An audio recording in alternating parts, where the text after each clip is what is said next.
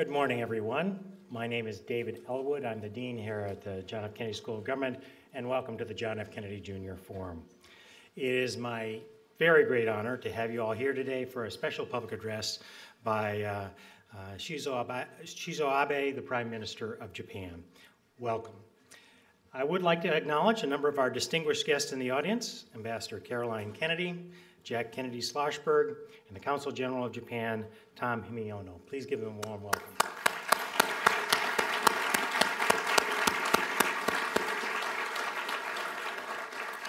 Let me also thank Director Maggie Williams, IIP Director Maggie Williams, staff of the Institute of Politics, and the Office of University Marshal for making this all possible. Before introducing everyone, I do want to make one quick announcement, which I often make, which is the simple rules of the road here at the John F. Kennedy Jr. Forum. We have remarkable speakers from around the world who come here, including today's speaker. The rules are very simple. All speakers must take free and unfettered questions from the audience, and in exchange, the audience allows the speaker to speak without interruption or distraction. Those are the simple rules. Those who cannot abide by those rules will be asked to leave. And I'm sure today's program will go terrifically well. In a moment, I'm going to turn the program over to Joe Nye. And I want to thank Joe for being here today, especially since he just arrived this morning at 6 a.m. on a flight from Asia. So it's a true service. Joe is the University Distinguished Service Professor and former Dean of the Kennedy School. He really is one of the most remarkable international relations of his generation, scholars of his generation. His ideas, including soft power, are among the most important and influential ideas that affect governments around the world. Not surprisingly, he's been recognized as one of the top scholars in many, many journals. And just this November, the Emperor of Japan conferred the Order of the Rising Sun, Gold, and Silver Star in recognition of Joe Nye's contribution to the development of studies on Japan, U.S. security, and the promotion of mutual understanding between Japan and the United States. He is an ideal moderator for today's session. Before Joe takes over the program, though, it's my distinct pleasure to welcome back Caroline Kennedy, who serves as the ambassador of the U.S. Ambassador to Japan and has done so since 2013. This is simply the latest chapter in a remarkable story of service and inspiration. She has worked as a lawyer, author, editor. She's authored and co-authored books about constitutional issues such as the Bill of Rights and privacy, Profiles in Courage, and a series of best-selling anthologies and poems and photos. Ambassador Kennedy has been dedicated to public service throughout her life, whether it's serving as the chief executive of the Office of Strategic Partnerships in New York City, the president and the director of the John F. Kennedy Library Foundation, and I see Heather Campion has joined us here in her role leading that effort. And we're especially proud that she has served and serves as the chair of the Senior Advisory Committee here at the Institute of Politics. In many ways, Ambassador Kennedy truly has been an ambassador to us all for a very long time to do. Without further ado, Ambassador Kennedy.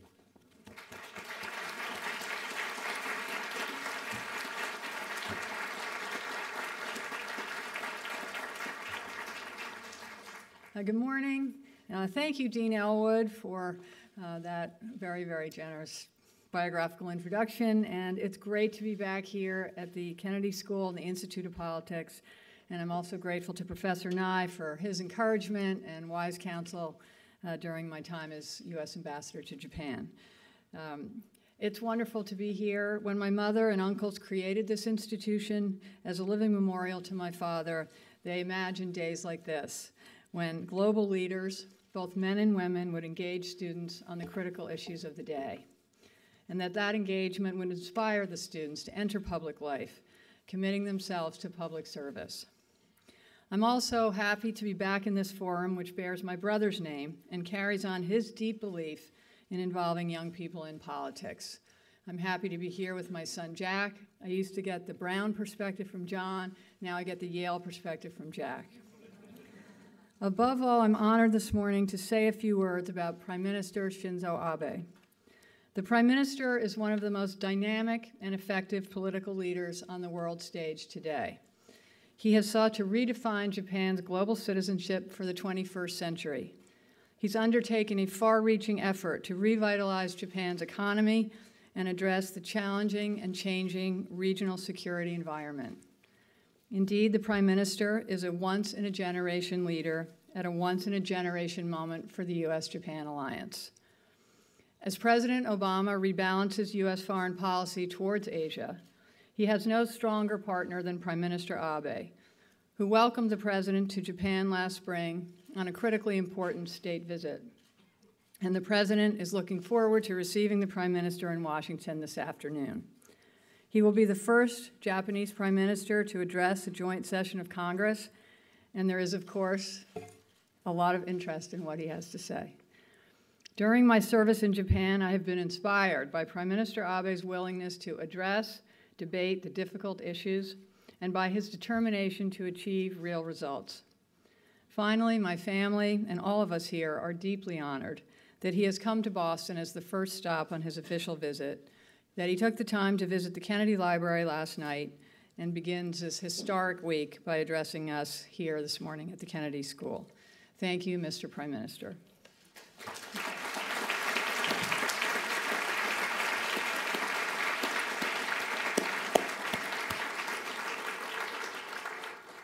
Thank you, Ambassador Kennedy, and it's nice to have you back here. Let me say what a pleasure it is for all of us here at the Kennedy School to be able to welcome Prime Minister Shinzo Abe to our midst. For many years, American policymakers in Washington would complain that they couldn't remember the name of the Japanese Prime Minister because it changed every 6 or 12 months. No longer. Everybody in Washington knows the name Shinzo Abe. Indeed, when I've been in Tokyo, people tell me this is one of the strongest prime ministers Japan has had. It's certainly in this century, but in the last half of the last century. He was first prime minister in 2006. At that time, he was the youngest prime minister and the first prime minister born after World War II. He was elected in 2012 and re-elected by a landslide in 2014. So nobody is going to forget the name of this Japanese prime minister. But I should add one final detail before inviting him to speak. I can't think of any other Japanese prime minister who stood before the United Nations General Assembly and said, we have to do more for the role of women in Japan and in the world. This is quite a tribute for the man who is going to speak to us today. So welcome to the Kennedy School, Prime Minister Abe.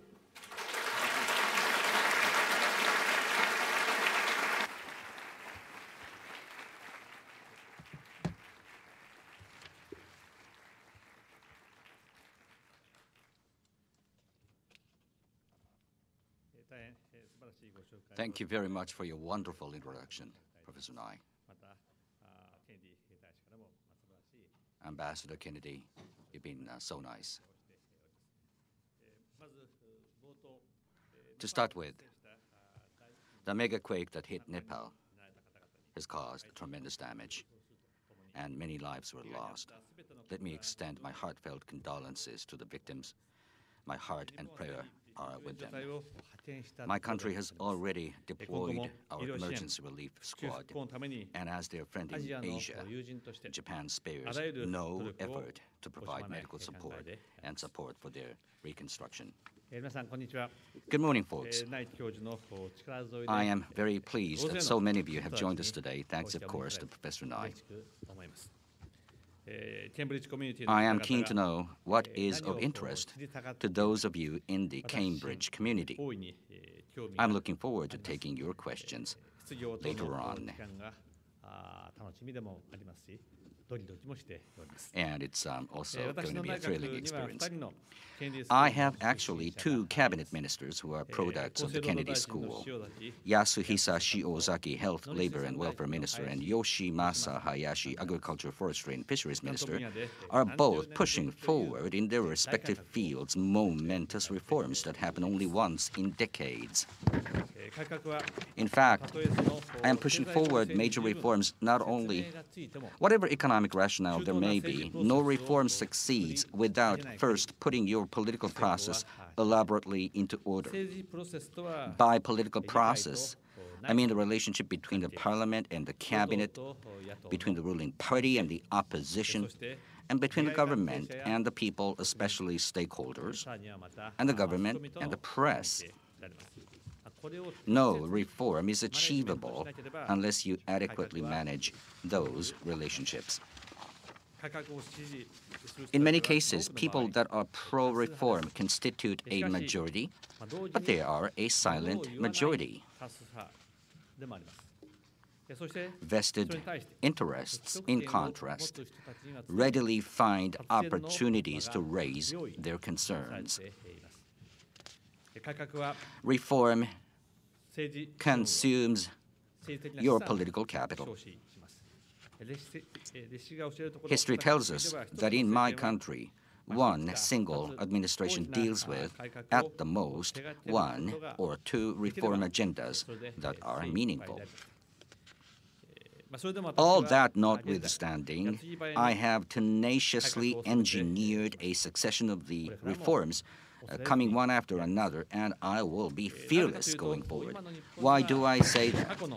It is because now, more than at any time before, I believe there is in Japan among its people a strong and growing desire to pursue reforms. We've had prolonged deflation. Demand in the private sector has gone down as a result. So have private savings due to our aging demography, which has worsened the economy's macro balance.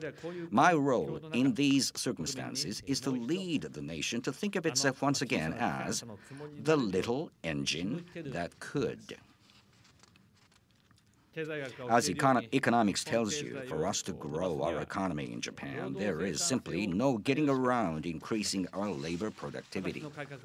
Whether my reforms are about engaging more female labor, infusing into Japan more foreign capital and knowledge, or the TPP, all of them are focused on a single target, namely revamping our way of doing things and making innovation flourish by changing die-hard business habits. It is my desire to foster young men and women who envisage their future in Japan with greater confidence. These young people will make the economy stronger, take on global issues, and as a result increase the nation's value as part of a virtuous circle. That whole process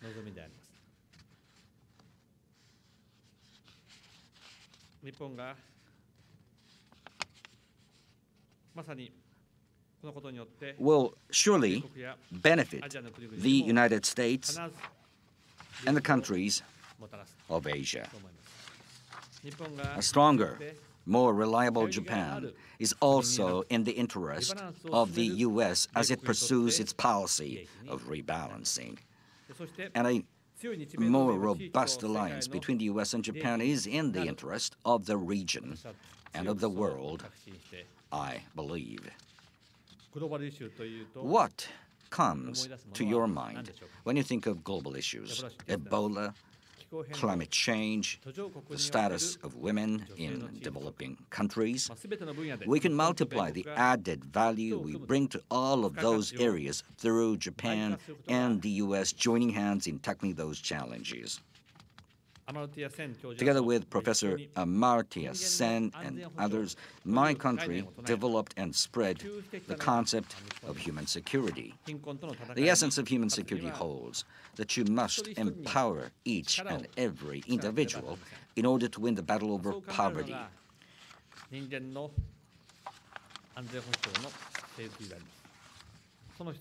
Human security also holds girls' education dear. When First Lady Michelle Obama was in Japan just recently, we announced that we would include the education of girls in our shared development agenda. Japan and the U.S. are also advancing their cooperation against disasters. In the Philippines and other Southeast Asian countries, for instance, the U.S. and Japan are working together to build local capacities for disaster relief and post-disaster reconstruction. The list goes on and on. I hold the view that the time has come for the U.S.-Japan alliance to derive value through our struggles with global issues.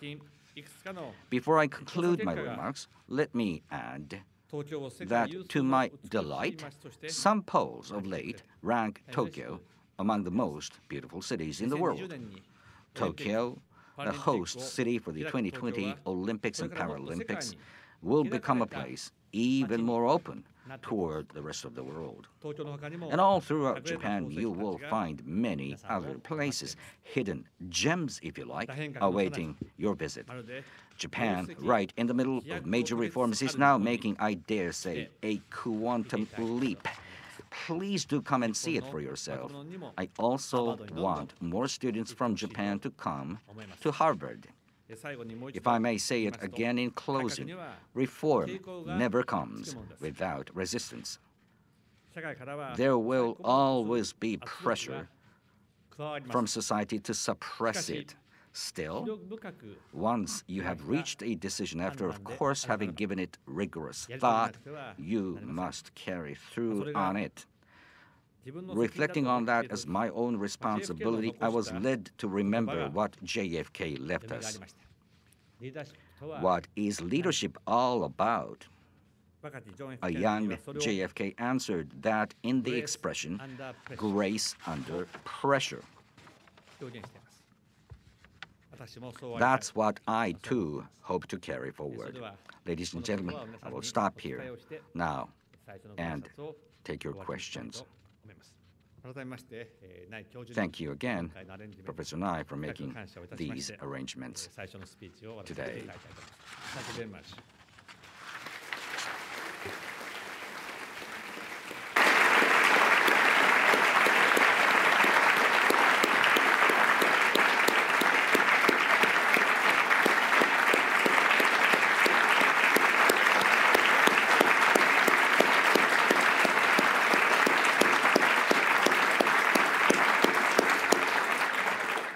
Thank you, Prime Minister. It's now time for Q&A. We have 3 simple rules in addition to the basic rules that Dean Ellwood expressed.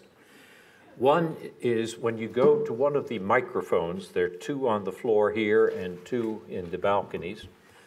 When you go to one of the microphones and queue up and ask a question, please identify yourself. That's rule number 1. Rule number 2 is there's 1 question per customer, and it should be short, less than a minute, a quick, short question. And rule number 3 is that a question ends with a question mark. There's only 1 speech. We've already heard it, so what we want to hear now are questions. So, Mr. Prime Minister, if you would take some questions, and we will have consecutive translation with the questions. それでは質問を開始したいと思いますが、3つの基本的なルールがあります。マイクはフロアに、このフロアに2つあります。バルコニーに2つありますが、それを使って質問をするときにはご所属とお名前をおっしゃってください。これがルール1ですね。3つのルールのうちにもう1つのルールは質問をなさるときには1分以内ということで手短に、そして3つ目は質問はクエスチョンマークで終わってくださいと、もうスピーチはいただいたわけですから、スピーチをせずに質問をしてくださいということです。それではお願いいたします。Let me start to the left. 左側から始めましょう。Mr. Prime Minister, my name is Alex Yergin. I'm a joint student in the Harvard Kennedy School and Harvard Business School joint program. Thank you very much for speaking with us today.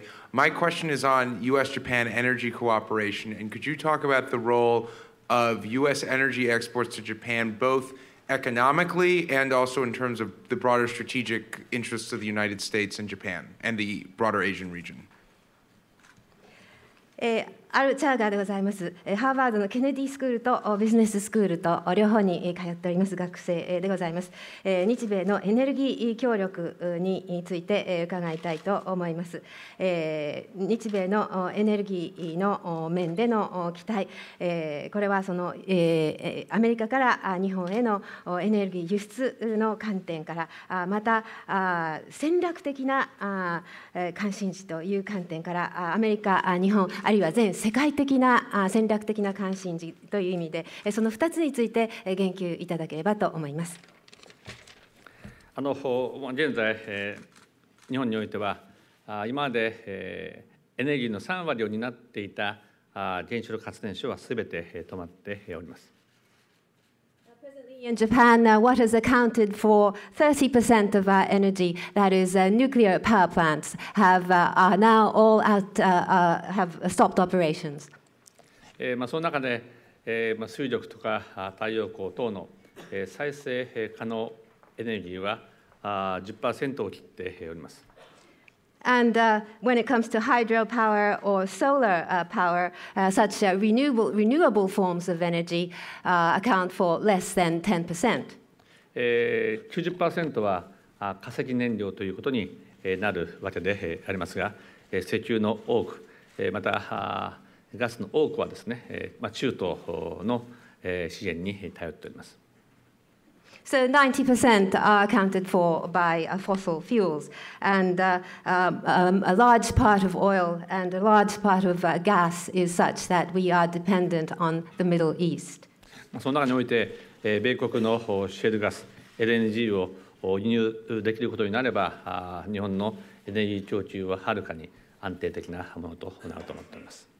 So energy supply in Japan would become very much stable if there is import of shale gas or LNG from the United States. 私は同盟国である米国からのですね、そうしたシェールガス等の輸入を増やしていきたいと、ぜひ安定的に、そして安い値段で提供してもらいたいと思っています。And so we want to see an increase in supply of shale gas from the United States, which is an ally to our country. And if you could supply it to us in a stable manner and at a cheap price. Thank you. I'll try the right microphone on the floor. 右の方どうぞ。Good morning, Prime Minister. My name is David Rose, and I'm a first-year Master of Public Policy here at the Kennedy School. And my question for you is, what steps do you think Japan can still take to reduce regional tensions within Asia-Pacific? ダン・ロークスでございます。公共政策の修士の1年目の学生でございます。アジアにおける地域的な緊張を緩和するためにどういうステップを日本は取り得るでしょうか。日本は先の大戦に対する深い反省の中で平和国家としての歩みを70年間続けてまいりました。Based on deep remorse regarding World War II, Japan has spent the 70 years after the war steadily treading the path of a peace-loving nation. またアジアのその中にその意味におきましてアジアの発展に努力をしてきたところでありまして、それぞれの国々が発展をしていくことによってより地域は安定するという考え方のもとであります。And we have made efforts to spur development in Asia. I believe that stability in the region would come about through respective countries developing. そこで、現在の状況についてでありますが、力による現状変更は決して許してはならないわけでありまして、私は昨年のシャングリラ会合で3つの原則を申し上げたところであります。To address the present situation, we cannot condone the change of status quo through coercion and intimidation. At the Shangri-La dialogue, I stated and proposed three principles. 何か主張するときには国際法に基づいて主張していくということです。The first principle is that states shall make and clarify their claims based on international law. 武力や威嚇を用いないということであります。The second is that states shall not use force or coercion in trying to drive their claims. 問題が起こったらそれは平和的に解決をしていくということであります。And the third principle is that should problems arise, states shall seek to settle disputes by peaceful means. 参加したすべてのアジアの国々と同意することができたと、このように思っておりますが、いずれにせよ、アジアの海をまさに平和の海、繁栄の海にしていく、このためにアジアの国々が協力をしていくということも重要なことだと思っております。All of the participating nations were able to see eye to eye on this and agreed to these principles. In any case, I should like to make Asian countries, the Asian region, the ocean of peace and the ocean of prosperity. And to this end, we should like to cooperate with the countries in Asia. また日本自身も中国や韓国との関係改善にこれからもさらに努力をしております。And Japan itself will make efforts to improve relations with China and the Republic of Korea. Let me turn to the left balcony. 左の方どうぞ。Good morning, Prime Minister Abe. My name is Anna Carell, and I'm a sophomore in the college. Here at the IOP, we promote and encourage young people to engage in politics and public service with the understanding that our generation is the future. How do you see the future of politics, and how does our generation play into that? アナ・コーランでございます。この大学の2年生でございます。この大学におきましては、政治あるいは公共サービスに従事をするということを大変奨励をいたしております。将来の政治について、そしてそれにおける若い世代の役割について言及していただければと思います。まさに未来は若い世代が担っているわけであります。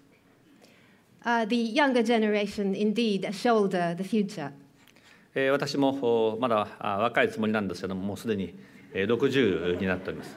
I think of myself as being young, but I'm already 60.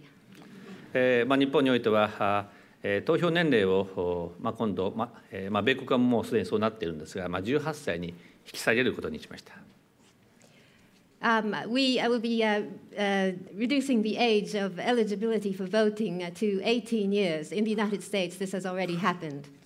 年金の仕組みにしても、また医療の仕組みにしてもですね、それは果たして若い人たちがその年金や医療の仕組みによってですね、利益を得るときに果たして大丈夫かということも若い皆さんこそ考えてもらわなければならないと思います。And whether it's pension or medical services and the schemes and institutions for providing these, I believe the subject of interest to the younger generation is whether they could receive the benefits in terms of insurance, in terms of pensions and medical care, and whether the system will stay intact. また、外交において国と国との関係においては歴史的にさまざまな課題を持っている場合がありますが、しかし同時にですね、若い人たちが交流していくことによってお互いの誤解を解いていく、お互いに理解を進めていく、多様性を認め合っていく、これができるのはやっぱり私は若い皆さんではないかと思っておりますので、私はなるべく若い人々、例えばたくさんのアジアの皆さん、アフリカの皆さんに日本に来てもらうプログラムを進めておりますし、日本の若い人たちにもハーバードを含め世界に出ていってもらいたいと思っています。Right now. In diplomacy, relationships between countries are such that sometimes there are challenges. But I believe that the young people have an opportunity to resolve misunderstandings and to understand each other and to recognize diversity. In that sense, I wish to welcome young people from Asia and the United States to come to Japan, and also for Japanese students to go to Harvard and to go elsewhere in the world. All right. Hello, Prime Minister. My name is Joseph Cho, and I'm a sophomore here at the college. I would like to thank you once again for coming to speak to us today. I apologize in advance if my question comes off as provocative, but it has to do with a topic that weighs heavily on my heart. As someone with ties to South Korea, I know that the issue of comfort women has been a source of contention between my country and yours. There is solid proof showing that the Japanese government and military were directly involved in the comfort women system, and Japan has even formally apologized for this in the 1993 Kono Statement. So my question is, in the face of all these facts, do you still deny the Japanese government's explicit involvement in the subjugation of hundreds of thousands of women into coerced sexual slavery? Thank you. ジョセフ長でございます、ここの大学の2年でございます、ちょっと挑発的な質問に聞こえましたらお詫び申し上げたいのですが、私が非常に痛切に感じている問題でございます。韓国につながりがある、そういう私といたしましては、慰安婦の問題、これは日本および韓国の間で非常に対立の点となっている問題でございます。で、固い証拠があって日本の政府、そして軍が関与したという証拠があり、そして1993年にはこの談話が出て、そこでお詫びということで表現しておられます。でもそれでも政府および軍が関与したということを首相は否定なさるのでしょうか。そして何百人何千人という女性が性的奴隷として強制的に連行されたということを否定なさるのでしょうか。慰安婦問題については人身売買の規制となって施設に尽くしがたい思いをされた方々のことを思うと、今でも私は胸が痛います。この思いは歴代の首相の思いと変わりはありません。When it comes to the comfort women issue, my heart aches when I think about those people who were victimized by human trafficking and who were subject to immeasurable pain and suffering beyond description. On this score, my feeling is no different from my predecessor prime ministers. この談話については継承するということは今まで何回か申し上げてきたわけでございますが、このような立場から日本はこれまで慰安婦の方々の現実的救済の観点からさまざまな努力を積み上げてまいりました。Several times in the past, I have had the occasion to mention that I will uphold the Kono Statement. So from such a standpoint, Japan has made various efforts from the perspective of offering realistic relief for the comfort women. 20世紀にはひとたび紛争が起こると女性の人権、名誉が深く傷つけられた時代でもありました。21世紀はそういう世紀にしてはならない、時代にはしてはならないと考えています。In the 20th century, we have seen history where once conflict arises, women's human rights and honor are deeply wounded. We had such a history. In the 21st century, we should not make this a history which is akin to the 20th century. 昨年、私は国連総会において、紛争下での性的暴力をなくしていくために、日本はその先頭に立つというお話をさせていただきました。そして、UN Women をはじめとする国際的な枠組みに対しまして、2014年には1200万ドルの協力を行い、2015年には2200万ドルの協力を行っていくことといたしました。21世紀には女性の人権が守られる、人権が侵されることのない世紀にしていくと強い決意を持って日本も臨んでいきたいと思っています。At the UN General Assembly last year, in order to eliminate sexual violence in a conflict situation, I promised that Japan would stand at the forefront, leading the international society. the international framework, beginning with UN Women, are entities to which Japan has contributed in 2014 to the tune of $12 million, and in 2015, a decision has been made to contribute approximately $22 million. So we have very resolutely determined that in the 21st century, women's human rights should not be violated. Left. Now, forward. Good morning, Mr. Prime Minister. My name is Dhruv Goyal, and I'm a junior at Harvard College. I'm from Mumbai. My question is specific to BRIC nations, so Brazil, Russia, India, and China. What role do you envision Japan playing both economically and geopolitically with regards to these countries? I know you share a very special bond with our Prime Minister, Mr. Modi, and so I was just curious about that. 私、この大学の3年のドイルでございます。ブリックス諸国ですね、ブラジル、ロシア、インド、中国に関して、日本は経済的に、地政学的にどういう役割を果たしていかれるご所存なのでしょうか。特に私はムンバイから来ておりますが、私の国の首相、モディ首相とは大変近しい関係にあるというふうに理解しております。伺いたいと思います。ブリックスの国々、現在、それぞれ課題を持っていますが、世界の経済を引っ張っていく、その大きな可能性をそれぞれの国が秘めていると思います。The BRICS countries are such that each have their own specific issues, but they have the potential to be the traction for the world economy, being the drive for the world economy.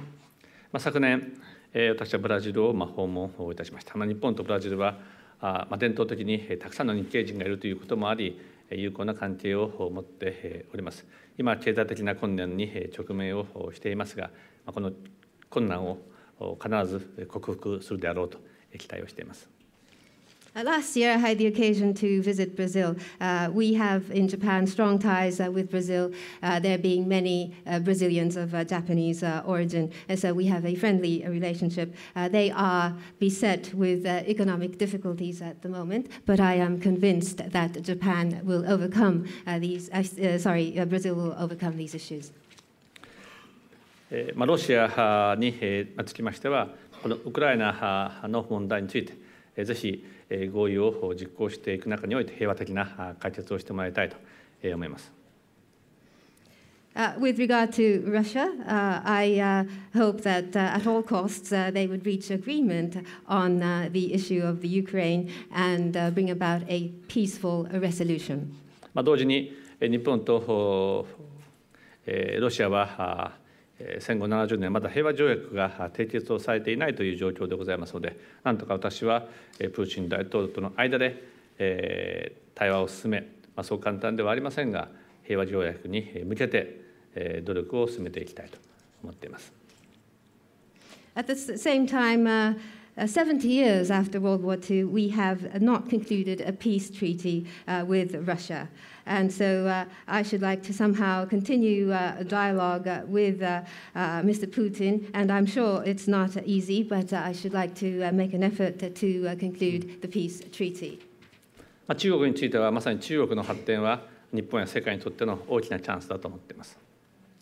As for China, the development of China is a major positive for Japan and the world. 同時に中国の南シナ海や東シナ海における振る舞いに対して日本を含めアジアの多くの国々が懸念を持っているのも事実であり、軍事費の拡大についてもそうであります。At the same time, China's conduct in the South China Sea as well as the East China Sea are such that Japan and many countries in Asia are concerned. The same goes for militarism displayed by China. ぜひ地域の責任ある大国として平和的な台頭を進めて、平和的な台頭を求めていってもらいたいと思います。as a responsible major power in the region, I hope sincerely that it would find a peaceful answer to its challenges. そしてインドでありますが、最大の民主主義国家であるインドとですね、私は関係をさらに強い関係にしていきたいと思います。モディ首相は先般日本に来日をされました。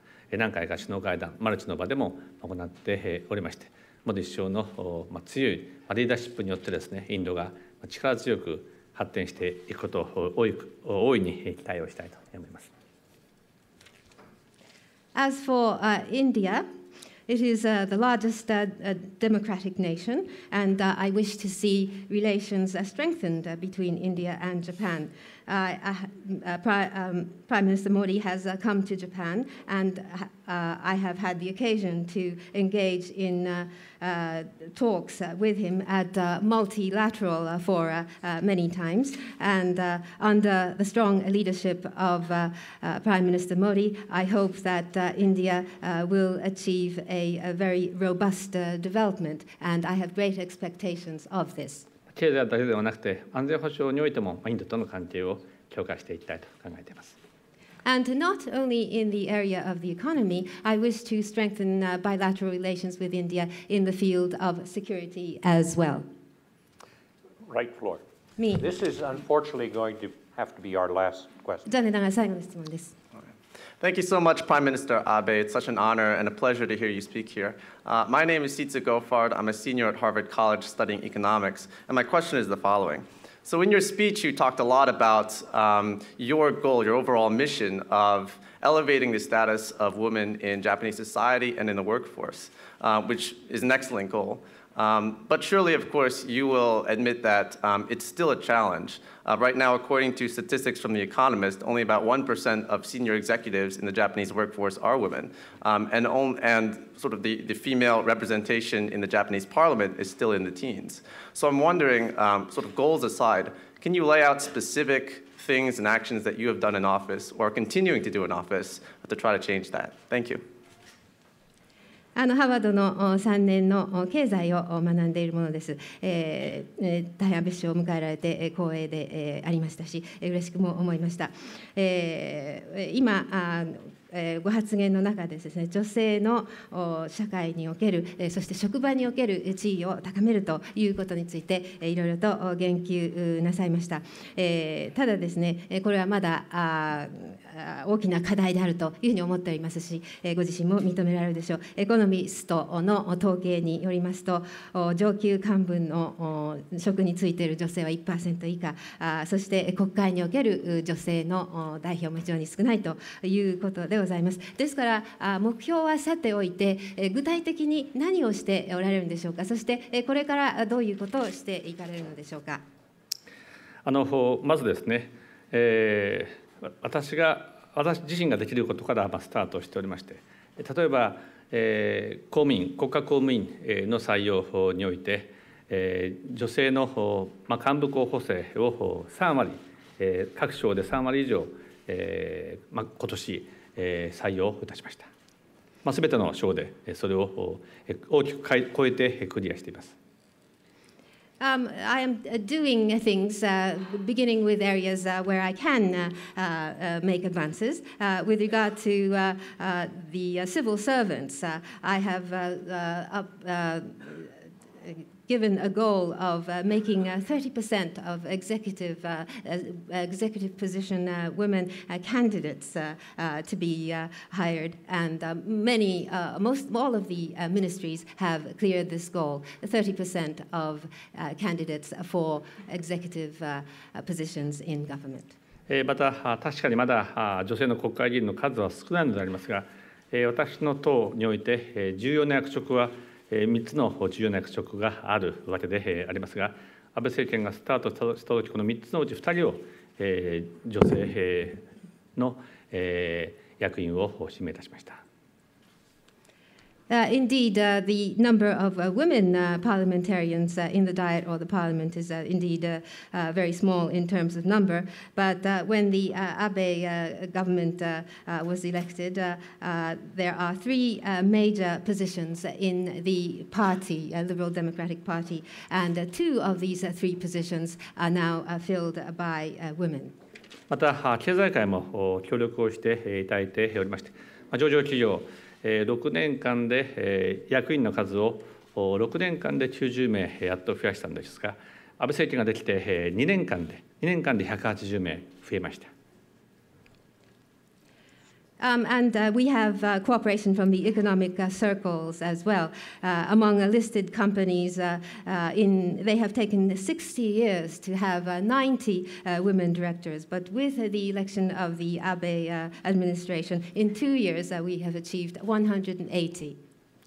そういう意味においては、私の党においてもですね、そろそろ私のライバルとして女性が登場してくるという状況に備えなければいけないと思っております。So in that sense, I must be prepared for a women rival competing with me. また多くの企業にとってもですね、社会政策ではなくて女性が入ることによって企業の業績が上がっていくという認識を持ってもらいたいと思っています。And I would hope that the companies have the awareness that they are hiring women not because of social policy, but because hiring women would improve the corporate performance. And I would hope that they would have such a recognition. よく申し上げるのはですね、リーマンブラザーズがもしリーマンブラザーズではなくてリーマンブラザーズ&シスターズだったら潰れなかっただろうということがあります。I often say that had the Lehman Brothers been Lehman Brothers and Sisters, they would still be around. Please join me in thanking Prime Minister Abe.